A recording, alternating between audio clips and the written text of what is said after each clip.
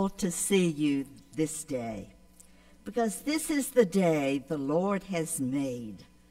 Let us rejoice and be glad in it. We wish to welcome each and every one of you to Baptist Women's Day, which has been a long tradition here at Chatham Heights Baptist Church, but we've got a new slant. We are having with us today, and with a very warm welcome to everybody, but especially to the First Baptist Church family, who's joining with us for Baptist Women's Day. And we want to certainly welcome our guest speaker, Reverend Libby, and a very cherished friend, Bonnie Lee Witt, not only to me, but to everyone who has had the opportunity to meet her. So to both of you women, we thank you. And for the Baptist Women's Choir, group of lovely ladies, a combined choir, welcome. We're so happy to have everyone here on this very special day. Please take note of the announcements in the bulletin. They cover some very interesting things that are going to take place. Let me just sort of highlight several. The next Ecumenical Lenten Devotional Lunch will be held this coming Thursday at noon at Christ Episcopal Church. And just a reminder to the Chatham Heights family and anyone and everyone else who can join us, we will host the Lenten Lunch on Thursday, March the 7th. Please read the insert on a screening documentary of Midwives of Movement, which kind of chronicles stories of women who really began the important emphasis and work of women in the Southern Baptist Convention. So please take note of that. It has a wonderful, interesting summary. Dr. Mike and Dr. Grammer will be doing a Zoom on Tuesday for Holy Week, and Dr. Mike gave me some specifics about technology, but he knows me in technology, so I hope that he will clarify maybe some of the particulars if you want to join on Zoom on Tuesday to kind of enter into Holy Week, certainly. And Caroline wants me to mention, don't forget about the spaghetti lunch that will take place after the worship service today. All of you are invited, and we look forward to having the opportunity to socialize a bit. So please come and be a part of that. In order to prepare our hearts and our minds for worship, surely the presence of the Lord is in this place. I can feel his mighty power and his grace. Oh, I can hear the brush of angels' wings. I see glory on each face. Surely, surely, the presence of the Lord is in this place. Blessings and welcome.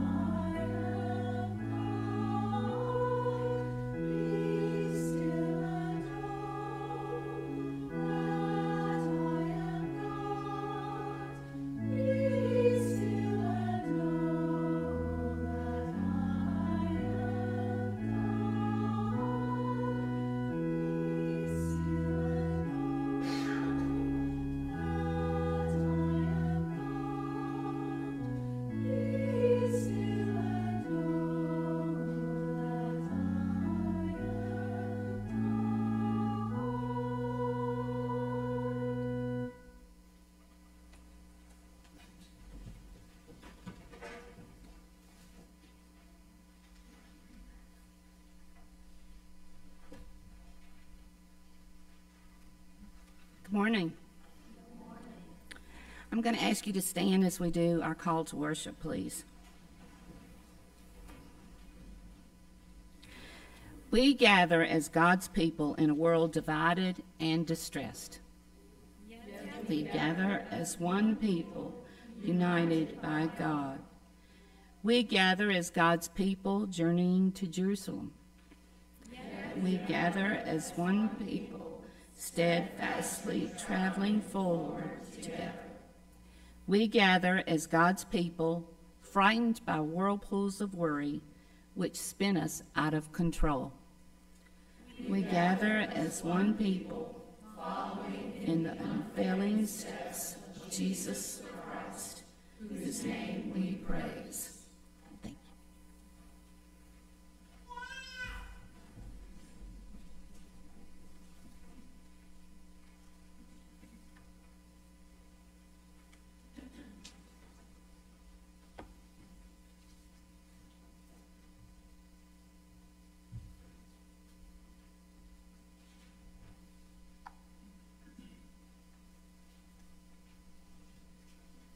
Pray with me, please. Our most gracious Heavenly Father, the season of Lent is upon us. Nevertheless, as we with so many times before, we find that we are not truly ready for the special journey of discipleship. So many activities, responsibilities, and demands claim our lives and prevent us from the preparation required to take the important steps in faith at this moment. As we look at the obstacles to a readiness, we need to be reminded that Christ is with us every step of the way. We are not alone. Christ will lift our hearts and our spirits. He will direct our paths. Enable us, loving Savior, to take this journey of faith to a new life with you. We pray this in the name of Jesus Christ, our Lord. Amen.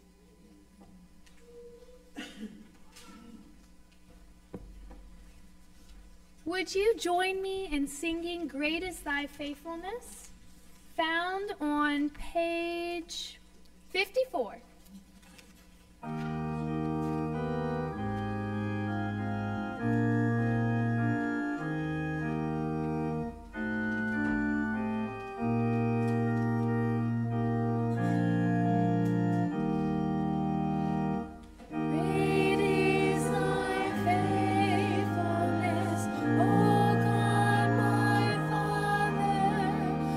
There is no shadow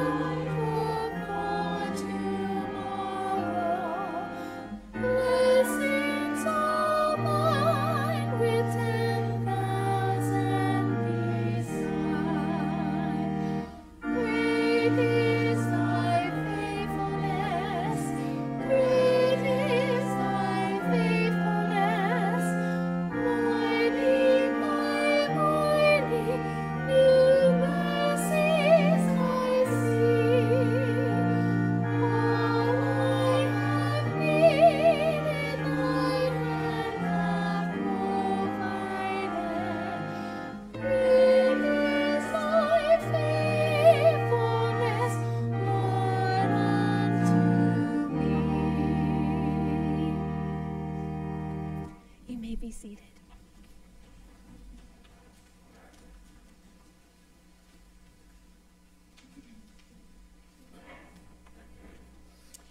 Our Old Testament lesson is from Psalms 25, verses 1 through 10, a song of David. To you, O Lord, I lift up my soul. O my God, in you I trust. Do not let me be put to shame. Do not let my enemies exult over me. Do not let those who wait for you be put to shame. Let them be ashamed who are wantonly treacherous. Make me to know your ways, O Lord. Teach me your paths. Lead me in your truth and teach me. For you are the God of my salvation. For you I wait all day long. Be mindful of your mercy, O Lord, and of your steadfast love, for they have been from of old. Do not remember the sins of my youth or my transgressions. According to your steadfast love, remember me. For your goodness' sake, O Lord. Good and upright is the Lord, therefore he instructs sinners in the way. He leads the humble in what is right, and teaches the humble his way. All the paths of the Lord are steadfast love and faithfulness for those who keep his covenant and his decrees. This is the word of the Lord. Thanks be to God.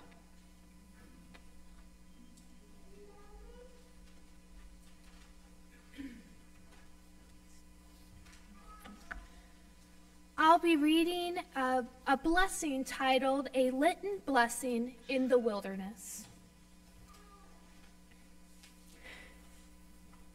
God, here we are, starting down this Lenten path, a path of promise, of hope, and of refreshment. But we feel the pull of the mundane. It's a kind of restlessness, not some aberration, but the norm, because we know we live inside our own contingency, scrunched into time and circumstance, as if we have woken up in the middle of a play that has already started, a plot in motion. But we have glimpsed its meaning, its end, and its glory. If only we could know the lines, the entrances and exits, the way to move through with grace and beauty and patience. Because it's your story, God, and ours. We live here in the in-between, bearing the weight of the paradox that simultaneously we see ourselves from the inside in our fragility and dependence, and at the same time from the outside in our heart-bursting possibility. And honestly, it is miserable sometimes, unless, God, you walk us through this wilderness, step by step, because you know it from the inside out. Amen. Would you join me in singing our song, Lord Have Mercy?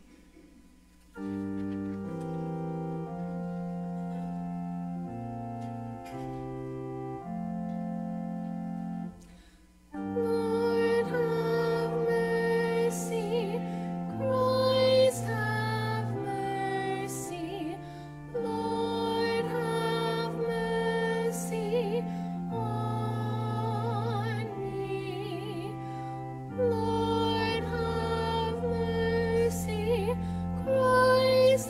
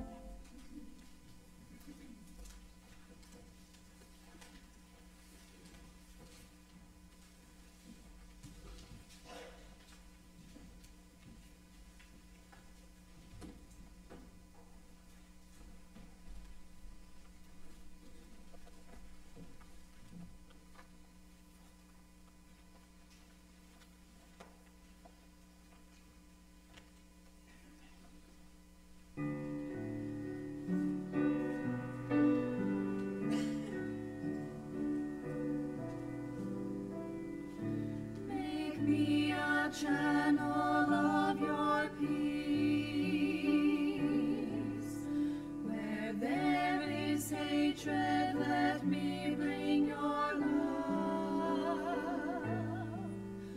Where there is injury, your pardon, Lord. And where there's doubt, true faith in you. Oh, Master, grant that I may never see so much to be consoled as to console, to be understood as to understand, to be loved as to love with all my soul.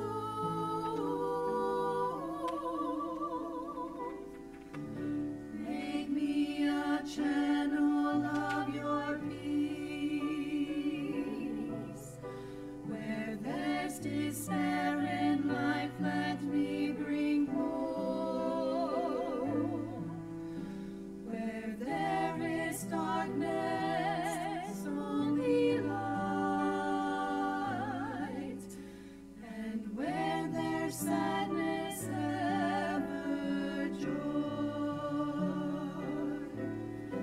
Oh, Master, grant that I may never see so much to be consoled as to console, to be understood as to understand, to be loved as to love with all my soul.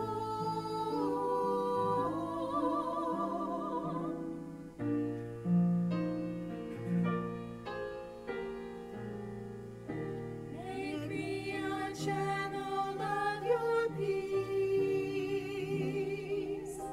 It is in pardoning that we are pardoned, in giving of ourselves that we receive, and in dying that we're born to eternal.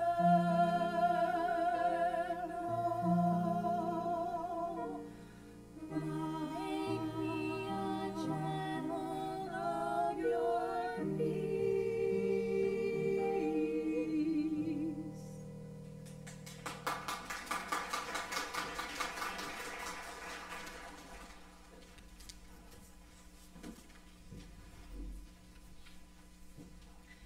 Now would you join us in standing and singing What a Friend We Have in Jesus, page number 182.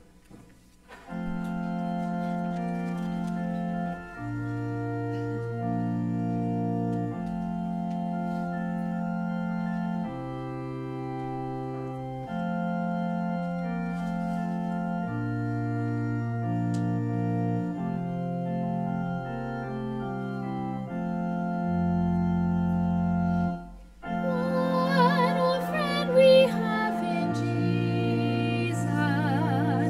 Oh,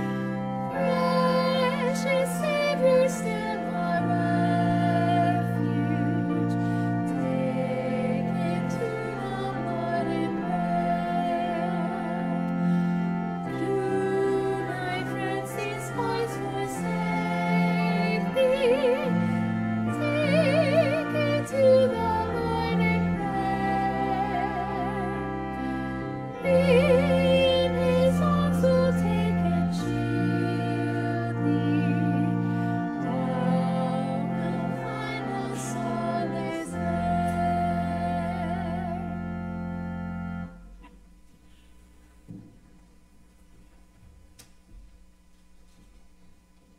Morning. Romans chapter 5, verse 11. We also rejoice in God through our Lord Jesus Christ, through whom we have now received the reconciliation. As a way of recognizing our connection with Jesus, we bring our offerings today to help with the mission of furthering God's kingdom here on earth. Let us pray. All-powerful Creator of the universe, please bless these humble gifts and us to your service. Amen.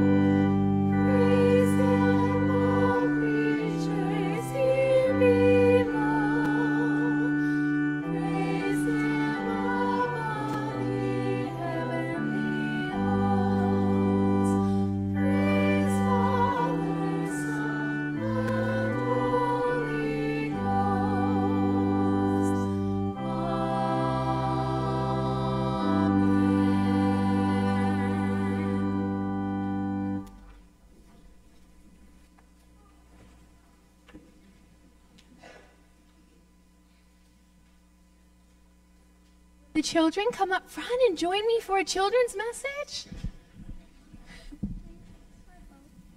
Your bow's awesome. Very cool. Good morning. Good morning. Come on. Yeah, there's plenty of seats. Come on up. Oh, my.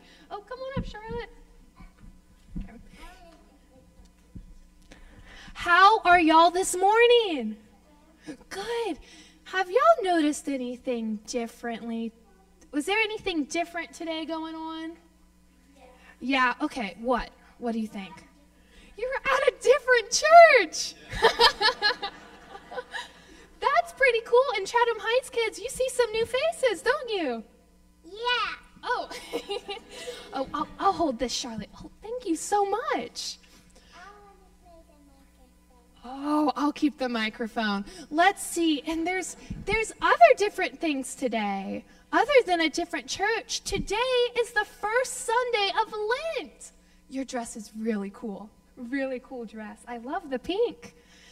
Oh, I love your dress too. I love the pink. So, who knows what Lent is? Does anybody know what Lent is? Yeah, Ella, what is Lent?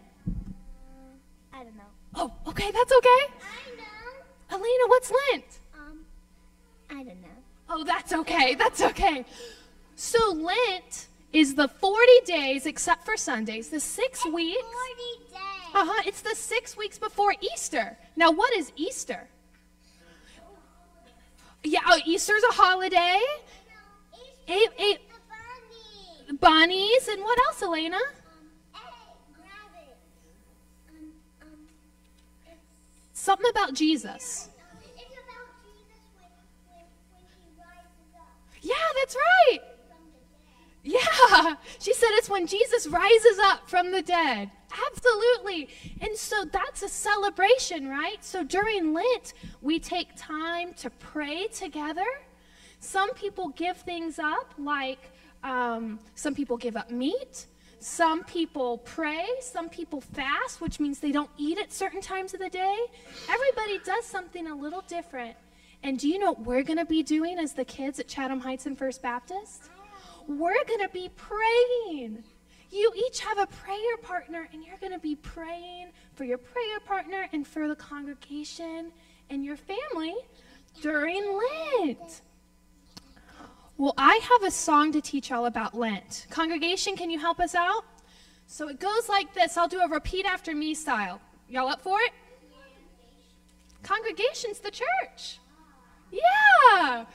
Okay. This is the season of Lent. This is the season of Lent. Lent is 40 days except for Sundays. Lent is 40 days except for Sundays. The color purple represents, preparation for Easter Day. Preparation for Easter Day. Very good. So during Lent, we have purple that represents that we're getting ready for Easter. Okay, will y'all join me in prayer? Bow your head and close your eyes and repeat after me. Dear God, thank you for loving us. Help us prepare for Easter Day. In your name we pray. Amen. Now before you go, we're going to try something different today. So real quick, I'm just going to come down right here. Raise your hand if you are 5 or older. If you're 5 or older, you get to stay in the service today. And I have very special bags for you to participate in service with us. Well, Ava, I think that you're 4. So you get to go with Mr. Jamie to children's church. So Ava and Alyssa, you can go to children's church now. I am 6. You are? Okay. Here you go.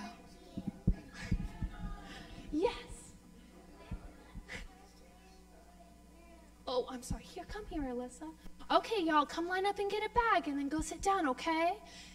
Ava and Alyssa are going to go with you. Ava and Alyssa, the pink and the turquoise. Oh, yeah, you can take a bag. Yeah, that's okay. You'll take these 2. Go with Mr. Jamie. Okay. Okay. I gotta speak to it too. Oh, okay. Go sit down, Charlotte.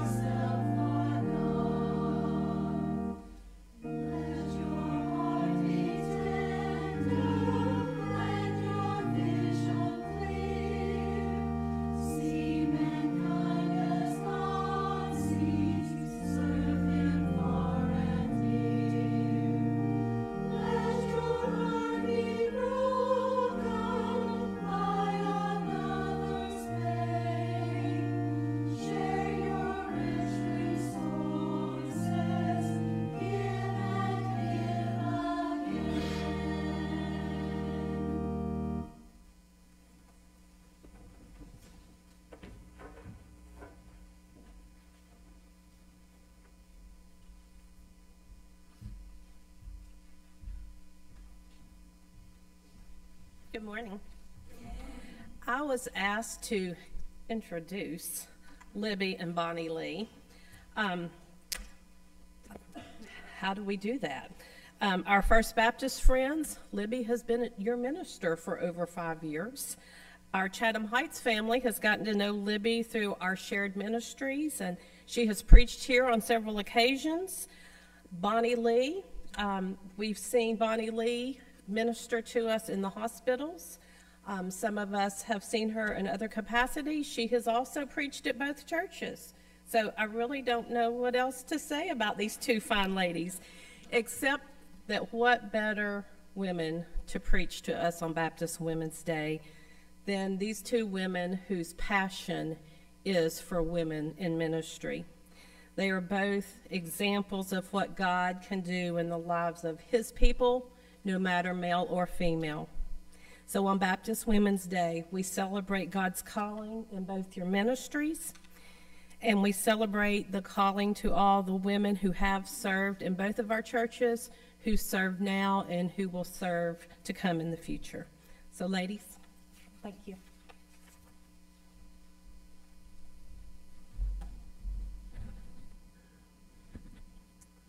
And thank you for having us this Sunday, all of us, not just me. This is an exciting time to share and worship, not just for Baptist Women's Day, but in the first Sunday in the season of Lent.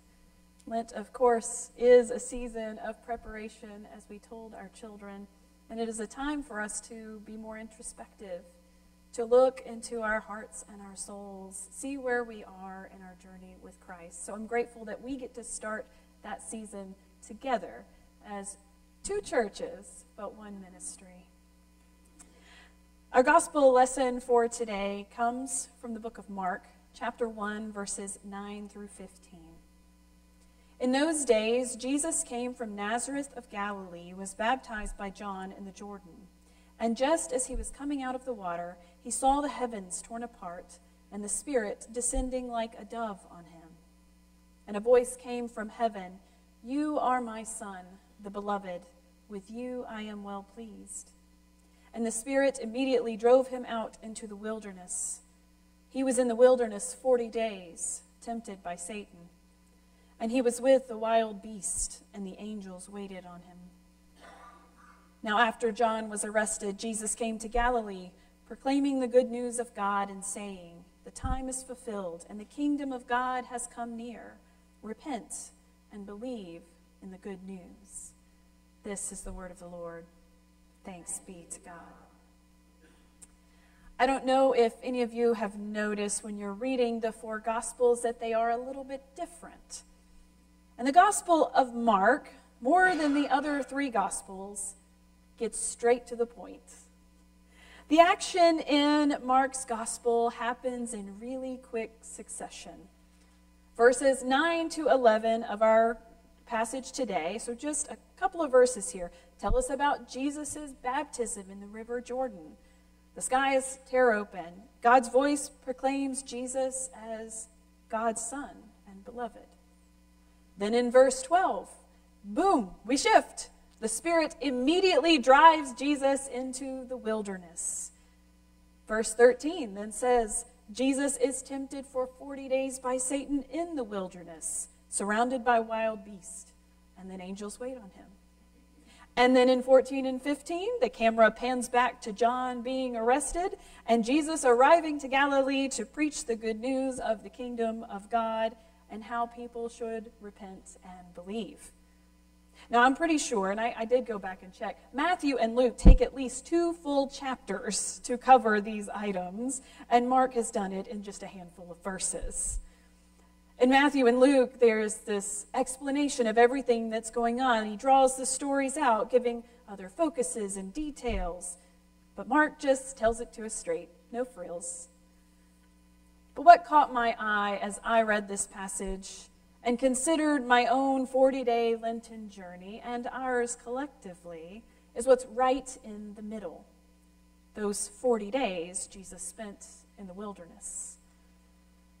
You'll notice there's no dialogue in our passage about the wilderness, about the temptation. We don't get those fleshed out versions that Matthew and Luke give us. We can't reflect on exactly what tempted Jesus and how Jesus avoided sinning. We just know that Jesus is there in the wilderness of our human struggle.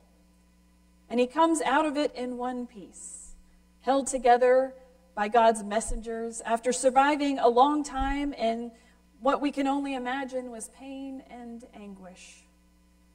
Just like Moses had led Israel through the wilderness for 40 years and was tested every step of the way, now Jesus is tempted and tested too for 40 days in the wilderness. Just as Adam was tempted in the garden, now Jesus is tempted in the wilderness. Mark tells us in a very short few words that this temptation in the wilderness and the wandering is part of the larger story of the people of God. But you know, it's almost gratuitous that the Son of God is being tempted, isn't it? Of course he can withstand it. Yet why did he? What is the purpose of the presence of God on earth, facing the harshest realities of evil alone in the wilderness? Well, I think it's that just like Jesus didn't need to be baptized, as he had nothing to wash clean of, Jesus chose to fully partake in our humanity. One pastor put it this way: Jesus' baptism is a clear move to identify with people where they are. Jesus does not stand aloof from our sin, but reaches down into the water with us where we are. He descends into our world as it is, ready to step into the effects of our sin and self-destruction. Jesus began his ministry in those waters of baptism, a place of naming and promising, a place of solidarity with humanity. And then Jesus immediately found himself in the wilderness, facing everything that you and I might face, and yet choosing not to give in, choosing not to lose hope. And it's from that wilderness that Jesus emerges to tell the story. Even as John is arrested and we know will die for his message, Jesus says, "The kingdom of God is near. Repent and believe the good news." If the ministry of Jesus begins in the deepest parts of our humanity, facing the darkest nights of our souls in the wilderness, it ought to remind us of just how amazing it is to worship a God who chooses to come alongside us like that, sacrificing heaven to live here on earth. One pastor put it this way: God rolled up his sleeves and got his hands dirty in the creation he made.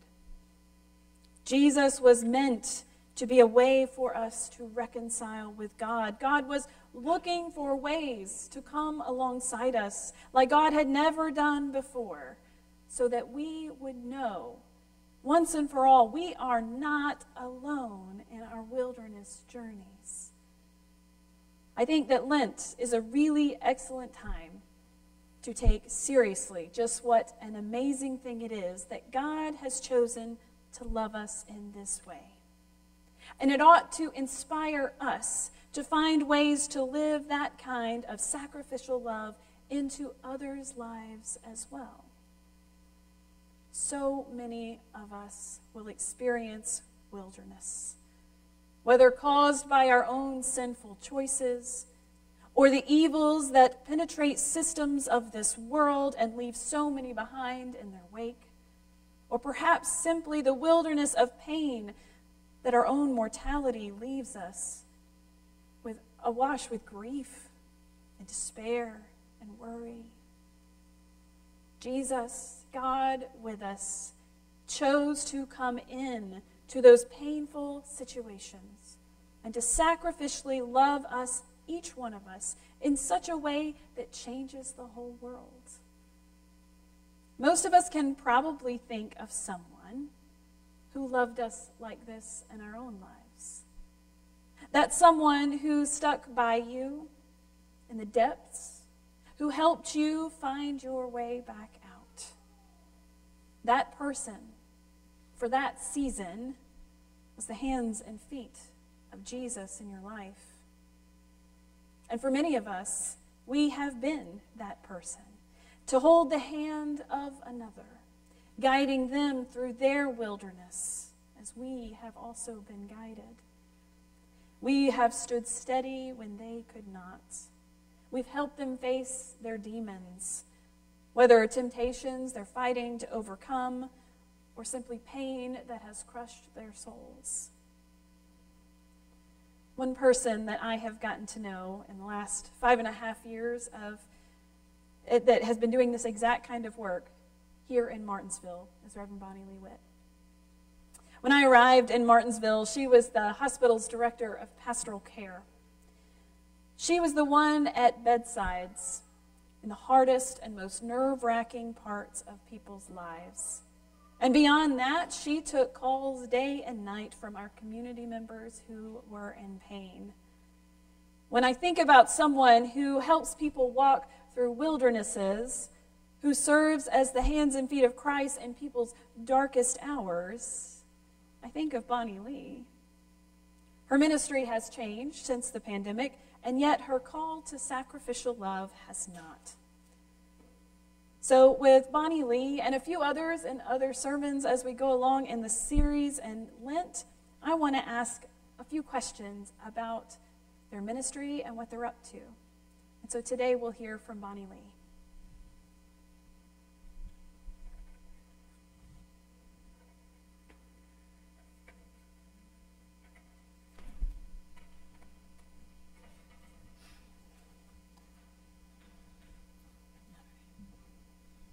So Bonnie Lee, tell us a little bit about you.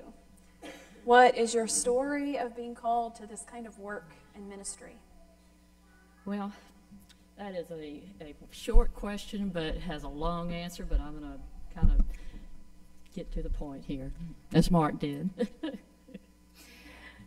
I'm going to tell you, I'm still amazed that I am a chaplain and that I was called. And sometimes I feel it strongly that this was what God meant to be, and sometimes still I wonder, like, oh my gosh, you know, this has been a long journey, 30 years of ministry. But I have to share with you, I did not pursue it.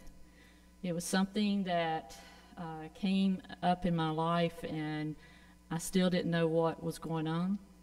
And I just felt this very strong push and pull. It wasn't like something I was drawn to. It was like God got behind me. People ask me a lot of times, says, Bonnie Lee, is there a God? I said, yes, because I'm doing this.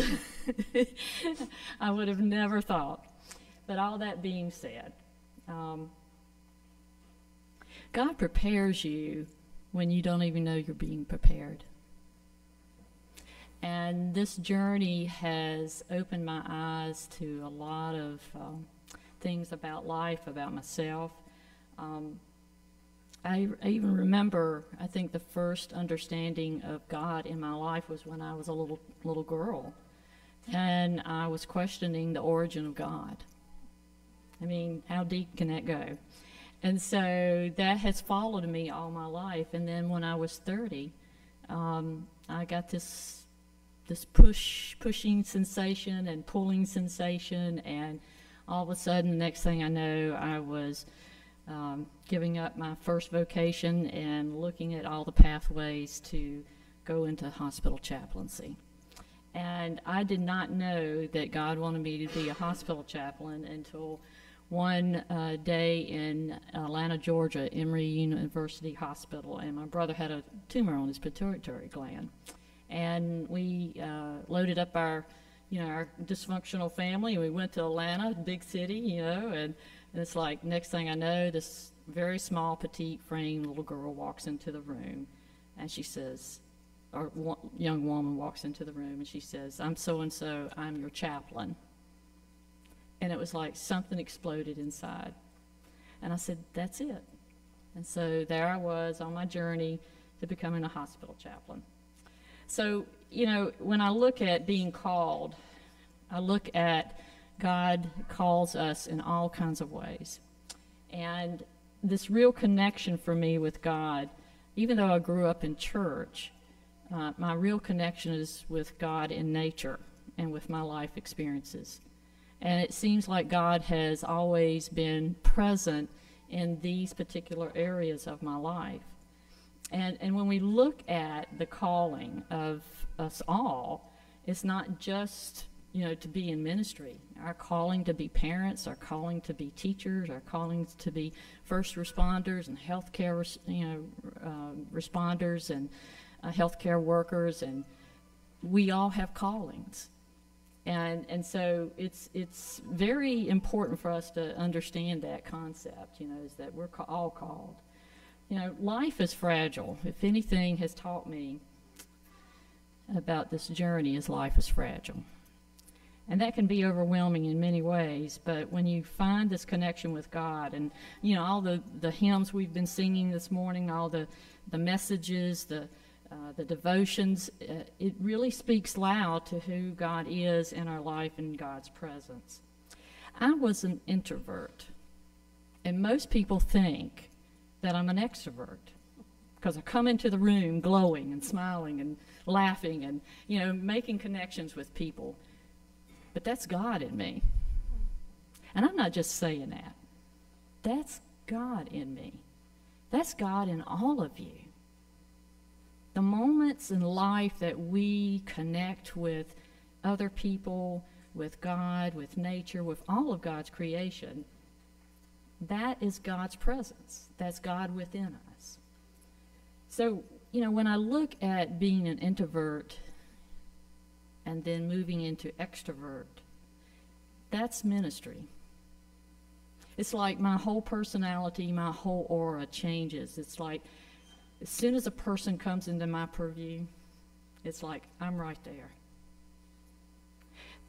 God has placed somebody in that path, and that person becomes the most important person to me at that moment. I open my ears, I open my heart, and I listen. I listen to their story. And that story is powerful.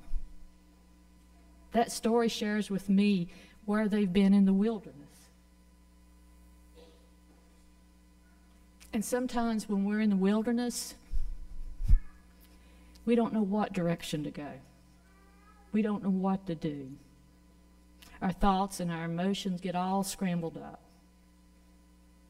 And all of a sudden, God meets us where we are. And God comes in all kinds of ways. All kinds of ways. The other thing about it is, even when I was a little child, I was very self-aware. Probably too self-absorbed. And I had to look at moving myself from a sense of being self-absorbed, worried and afraid about everything, and moving out of that mindset and becoming absorbed in life and other people's journeys. The wilderness is a place of transformation, a place where God enters our world and meets us where we are. This is the foundational context of pastoral care. We meet folks where they are, the place where they are vulnerable, searching for meaning and direction, leading them to a place of reflection and knowing. When people are encountering transformation, it's a process of letting go of the old and embracing a new way of thinking and being. Offering pastoral care to those who find themselves in the wilderness of loss and grief, life transitions, and other stressful situations are in need of care to the heart and the soul through sustaining, reframing, guiding, and reconciling. Those are the four things that are always in my mind and heart. Well, Bonnie Lee, as you tell us your call and what what it means to you. Tell us a little bit about the community that you're serving. Who are they? How do they find you? I know it's definitely different than what it used to be because you were always standing at the hospital, but these days you are doing things different ways. And then tell us a little bit about who these people are. What do we know about them, and how are you serving them now? Right. Well, that's a good question. I kind of look at it in this way. Being in a hospital, people think, okay, healthcare issues, people who are sick, suffering, death and dying, those are real issues in a hospital. But guess what? When you come into the hospital setting, you bring everything with you, everything else that you're going through.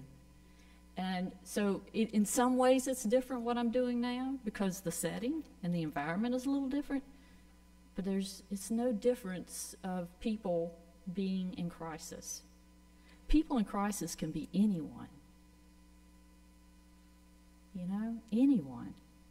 When the life of anyone is interrupted by a life-altering event or crisis, we feel vulnerable.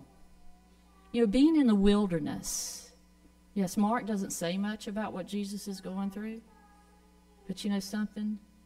Even Jesus, I feel, felt vulnerable. He felt tempted, he felt stressed, he felt disoriented, and yet this encounter with what we refer to as evil sometimes is the dark side of our soul. It's the shadow side of who we are. And we have to really keep that in mind. There's a sense of fear and anxiousness when we are in the wilderness, but you know something? You know where I live? I live in the wilderness, literally. I live in a cabin in the woods. I got my cowboy boots to prove it. And I'm just, I'm comfortable with being me, and I'm comfortable truly in the wilderness because, the wilderness has things to teach us, doesn't it? I have this deer, her name's Maggie. She's been coming up in my front yard every day. I always saw deer all over the place, but Maggie's been teaching me about deer, how deer actually are nocturnal, and they come out and they feed during the day, but they'll nap and they sleep, and then they eat and they nap and they sleep, but they're all up at nighttime. Maggie has taught me that deer love bananas and potatoes and all good stuff, but they do not like broccoli. I'm being a little funny here because I'm making a point. I paid attention to Maggie. Maggie taught me something about the wilderness. The leaves, when a storm comes in, the leaves turn a certain way, the wind blows, right? It shows the underside of the leaf.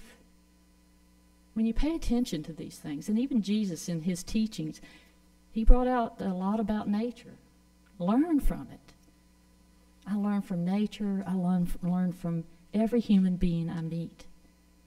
And I'm certainly not Mother Teresa, because there's a lot of stuff going on in my head, between my ears, and I have to be intentional about letting God transfer those core values that I have and keep growing those beliefs that I have, but also to reshape the things I may not think so good about people. Because every human being, I forgot who, one of my favorite theologians made this quote, we're not human beings having a spiritual experience. We're spiritual beings having a human experience.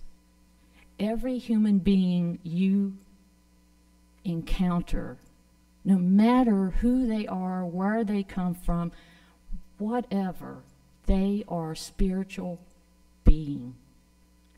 And sometimes spiritual beings are in the wilderness and they respond to the wilderness, and sometimes they transfer and project that onto life in not so healthy ways.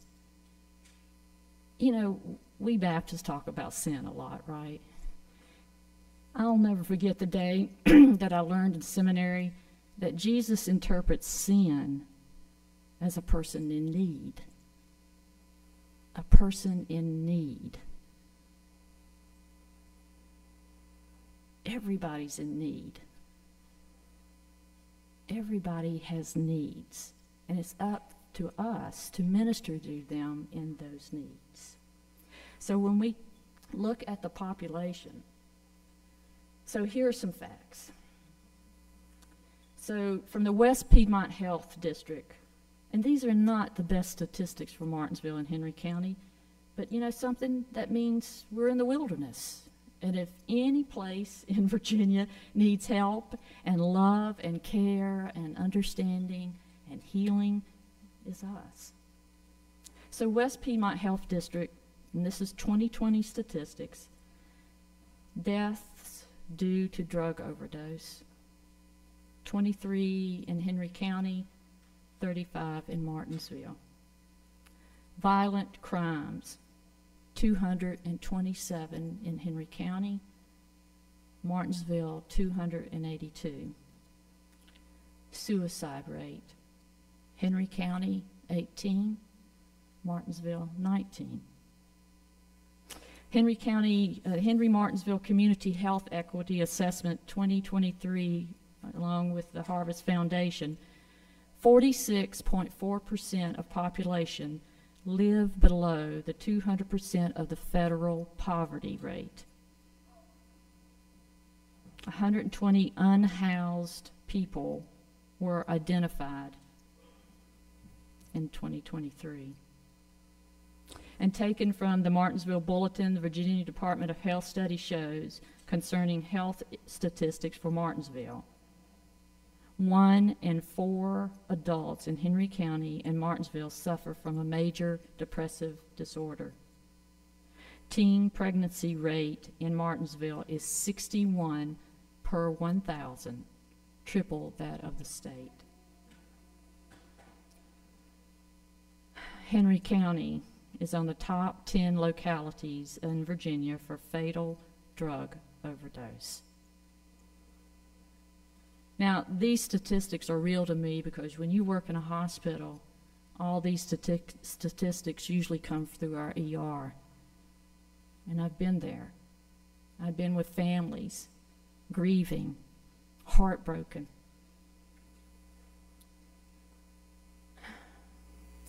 You can't put a Band-Aid on these statistics.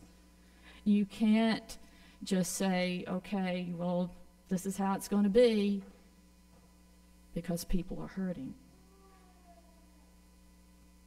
When we look at who is out there hurting, it can be anyone. Don't take it for granted. I got a call last week from a good friend who I thought I'd be getting a call with her taking her own life, but it was her sister. She attempted suicide. And you would have never thought it would have been her. Thank God she did not complete the task. But you know, we feel relieved when we hear that, but at the same time, there's a journey ahead of her. There's a journey ahead of us to be of care. So when we look at when I look at who I'm helping, I'm not going to put any statistics out there. I'm not going to put any compartmentalization to, the human soul. It's just whoever's hurting is who I help. And if I don't have the skill set to do that, then I'm going to find the best resources I can for that human being, that spiritual being. Well, in that case, we know who you serve. Obviously, a lot of people in distress in our local community. Right. But how do you serve this community now in different ways than what you used to do pre-pandemic? Thank you for asking. And I'm going to chaplains are trained to be transparent. This is a very different setup to go through on a Sunday morning, and I like it, but I feel like I'm failing at it, but at the same time, thank you for your patience on this. So, and I think it's a great idea. I just cut through the stuff. I want to feel relaxed in talking with all of you and not feel like I'm up here some famous person or something, because I'm not. But chaplains are trained to triage. You know, like when you go to the ER, you have to see the triage nurse first, and they're taking symptoms. They're taking your blood pressure, they're taking your temperature, they're asking you questions about your symptoms. Well, chaplains are trained to do that. People are always asking me, Chaplain, what are the right things to say? What are the right words? Trust me, there's no script. I don't serve through a script. I serve through my heart and my mind and my training, my skills. So when a person comes to me, I'm going to do that triage part. And I'm going to listen to their story. I'm going to ask them to share with me what's going on. What's that like for you? You know, most people, when they come up to you and they say, I'm going through this, you don't know what to say or do you? It's terrifying to help people. But my little brain is just assessing, gathering information, and I'm looking for themes. I'm looking for the life themes. And in today's world, oh my gosh, those life themes, I talk with my hands, life themes are layered of hurt and pain and suffering. And it's a lot to sort through. I can't do it in 45 minutes. I can't do, you know, what I would like to do is be with that person all day and just take time with them. So I have to kind of do some shortcuts and say, okay, after I hear what's going on, how have you been coping with this? I want to hear how they've been coping with it. And if I can navigate them or guide them to some more healthier ways of coping with things, that's a God thing. It's empowerment. I don't tell a person what to do or advise them, well, you better do this. I'm going to say, what works best for you? How can you move from where you're at to where you want to be? Theologically, that's a journey from a sense of brokenness to a sense of wholeness. Listening and bringing a non-anxious presence. I think most of you have known me for a long time, and I do. I have my own anxiety issues. You might. So you see me like, woo, woo, woo, you know. But when a crisis happens, non-anxious presence. Life has a way of turning you upside down and inside out. And sometimes, you know, in religion, it kind of gives you a false sense of understanding that life is supposed to be wonderful and beautiful and bed of roses. I don't think I've met one human being that has been on that journey of a bed of roses. It has its good moments, it has its not so good moments. It has its moments of heartbreak and pain like you just can't even imagine. But what we do when we minister and what God did with Jesus in that wilderness was he was there. He showed up. He was present. And each and every one of us can learn to do that, to show up and be present. You don't have to have the right words or the answers. How do people find you, Bonnie Lee? You know, that is a good question because it's like at the hospital, pager, phone, overhead. And I was so geared towards that, right? This is different. This is different. I am so blessed to have a community that sees the need, that our community is really hurting. I also am blessed to have churches that support this type of ministry, and I'm very thankful for First Baptist Martinsville and for Chatham Heights Baptist Church for allowing me to keep on ministering. Because you know something, the past 3 years without that job title as chaplain, I've been in my wilderness, and God has taught me something very important. I don't need a label. I don't need office space, although I do. But you know what I'm saying? It's like I can be out there at the grocery store in a cashier line, and people are hurting. I can be at the flea market, and people are hurting. I can be at the pet store. People are hurting. I can go in and pay a bill somewhere. People are hurting. But at the same time, this is how you can reach me. So, First Baptist has generously offered an office space, which I am very thankful for, and use of classroom and the use of a little chapel in the back, which is very beautiful. So I've got to get adjusted to all this, and so it's a work in progress, but I won't be available probably until the end of February or the 1st of March, and the reason for that is because I'm waiting for my professional insurance to take hold. And you have to go through application process, and that takes about 2 to 3 weeks. So that's where I'm at. So, but when I'm able to provide this service, you'll get information. I'll give that to Mike and to Libby and disperse that information. I'll have a phone number. Also, the cards, I gave Mike some cards, and my business card is out there. But wait till you get the word. I mean, you can call me anytime. You know what I'm saying. I'm here for you. You can call me anytime.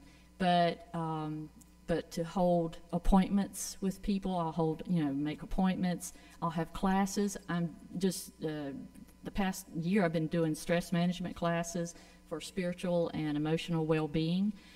So I'll be doing more classes like that. I'll be doing grief care classes. I'll be doing, holding classes for first responders and healthcare workers. And I'm just trying to get the information out there and resources to help folks. And I do it in a way, I like the educational piece, because the support group, it's hard for people to show up to support groups, right? It's very difficult. So I think, having an educational piece is very important. That being said, Libby and Mike will be resources for me and getting information out there. You'll probably see flyers in restaurants and cafes and other places and funeral homes and places like that. So, yeah. Well, thank you, Bonnie Lee. Thank you. And thank you for your ministry ongoing. Well, as it changes and morphs and becomes the butterfly it needs to be. Well, thank you. The transformation. Yeah, yes. Thank you. For the season of Lent, I hope that all of us can find ways to love sacrificially as Christ's body in the world. As the Big C Church, not either one of our churches or any one church, but all of us together as Christians would live out that good news Jesus came to proclaim. So as Bonnie Lee begins to morph and transform and plant herself in a new office space, I hope that you will help her to reach those who are hurting in grief and stress, and that all of us together might be the hands and feet of Christ in new ways. I hope that we partner with you well, that we help our community in need find what it needs in pastoral care and love. Thank you, Bonnie Lee, and amen.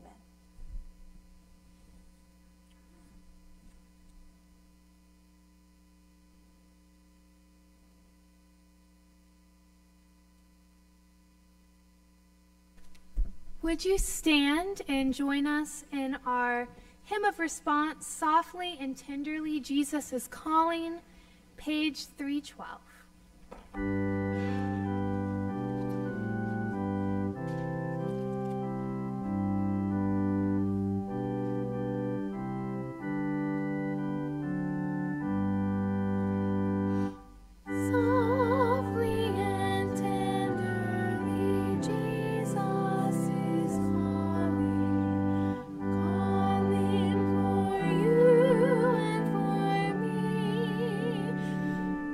See on the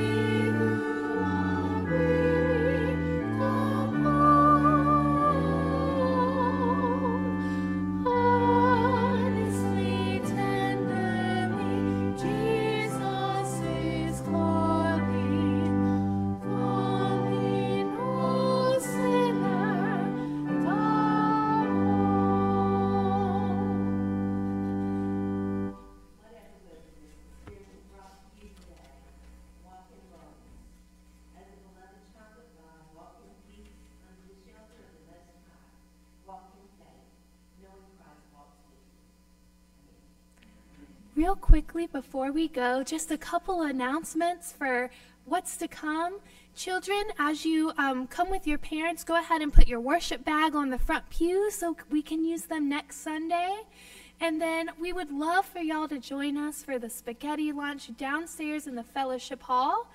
And we'll pray for the food down there. Then I'll call the prayer partners up, and so we can get paired with one another, and the prayer partners will go through the line first, and then everybody else will be able to go through. I'll hope to see y'all downstairs at lunch.